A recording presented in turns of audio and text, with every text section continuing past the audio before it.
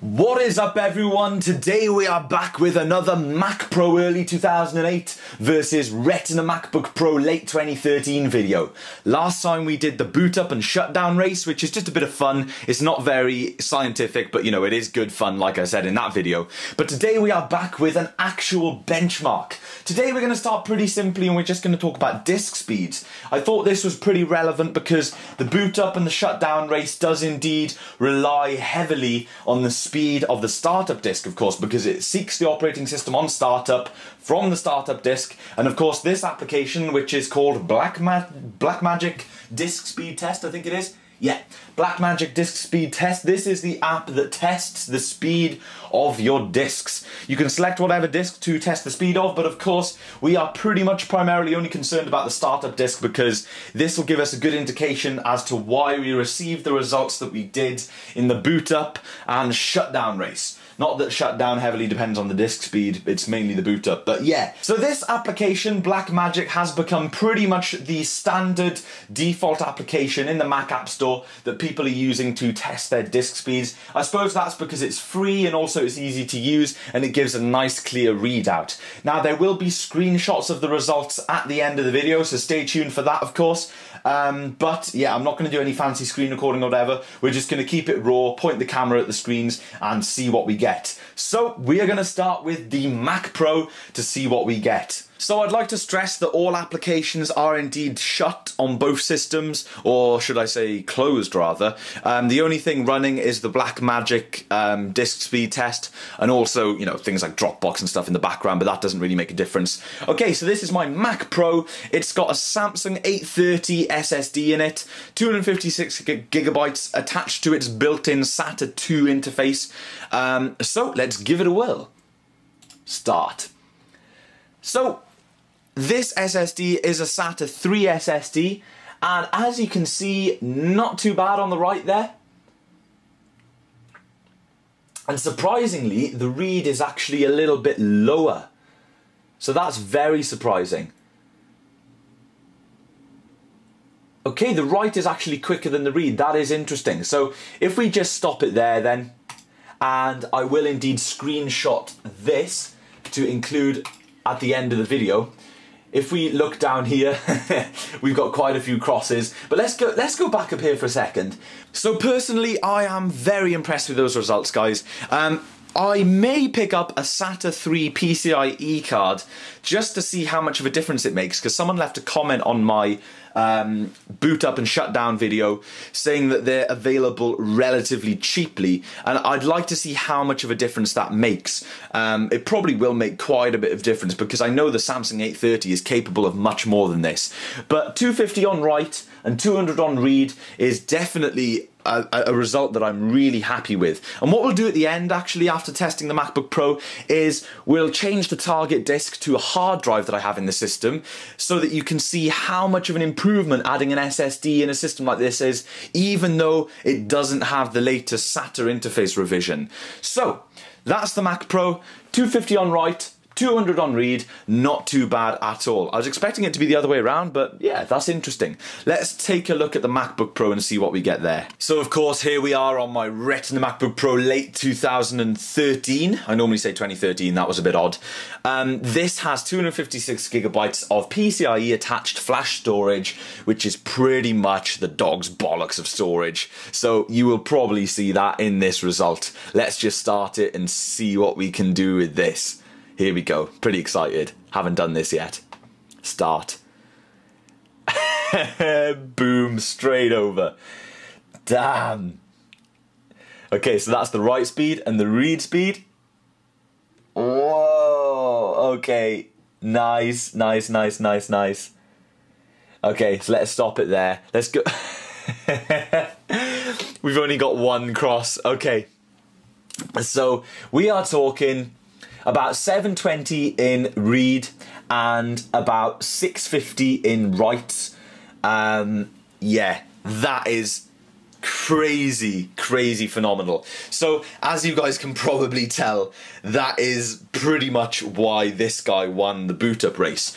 So let me screenshot this quickly so that I can include it at the end of the video.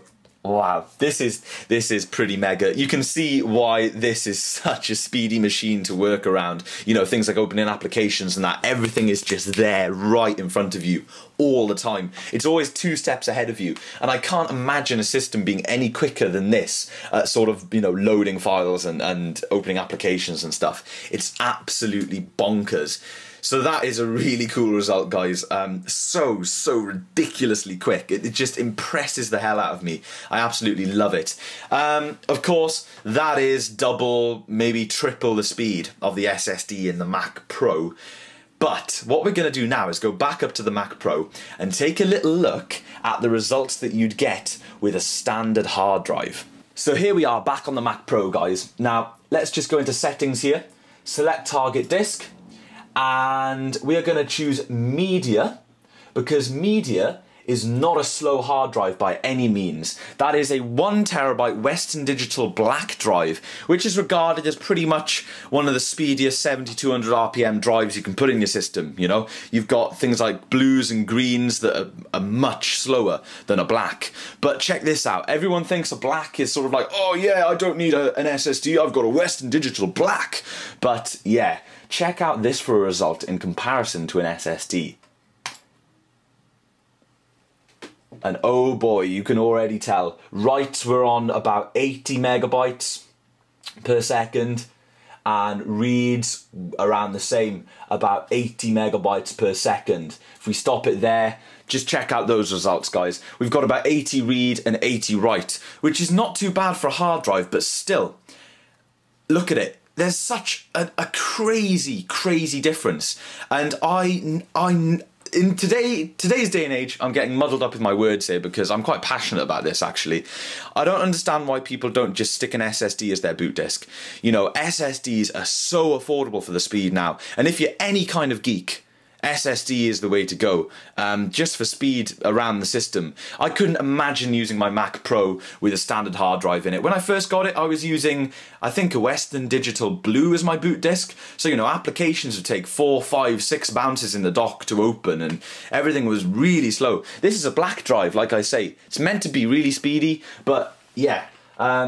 Obviously nowhere near as quick as an SSD. So that gives you guys some kind of comparison between an SSD and a hard drive.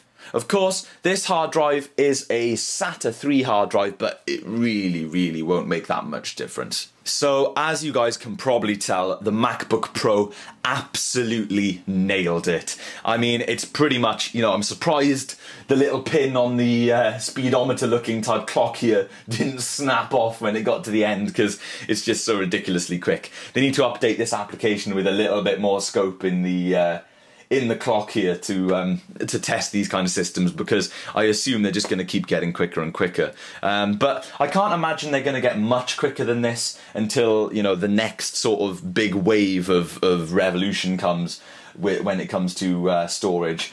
Well, whatever I'm saying probably doesn't make sense, guys, because I'm just rambling now, because that result has indeed astonished me. And I was also really glad that I did the hard drive comparison, just to show you guys, if you weren't aware, how slow even your really decent hard drives are compared to an SSD. And I mean, what is a standard, you know, like Samsung 840 or whatever they are, 840 Eve or whatever, they're like £100 for 256 gig or something, or 128 gig, I don't know. I know they're really affordable these days, and it's definitely worth the upgrade. You know, storage is a big factor. Like, this is 1/4 terabyte, which, you know, 5 years ago in a laptop, yeah, maybe decent, but today, you know, you may want to be carrying around more data with you. But I've got a 750 gigabyte USB 3.0 Western Digital Passport with a load of files on it. If I need a file, transfer it to the internal, temporarily, unplug the drive, do whatever I want with that file, I'm done. And 256 gig, it's the same as what I had in my old MacBook Pro. PowerBook, I had 120 gig, and I had 120 gig in my MacBook. So I've always had a low capacity. Granted, in college when I was using that 17-inch MacBook Pro, I had a 750 gigabyte drive in there, 750, 7200 RPM drive, which wasn't too bad, but, you know, nowhere near even this SSD, let alone this this PCIe based flash storage. Absolutely colossally awesome. So guys, I hope you enjoyed this comparison video. Keep your eyes peeled for more comparison videos with other benchmarks and whatnot, but I wanted to do the discs in their own video because the storage is definitely something to write home about when it comes to these new Macs. So thank you very much for watching, everyone. As always, I really appreciate your support, and I'll be seeing you in tomorrow's video.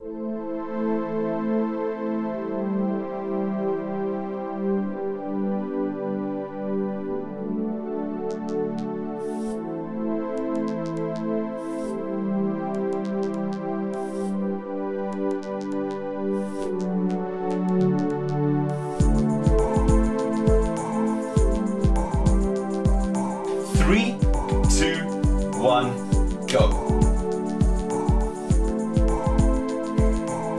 Okay. Both at exactly the same time.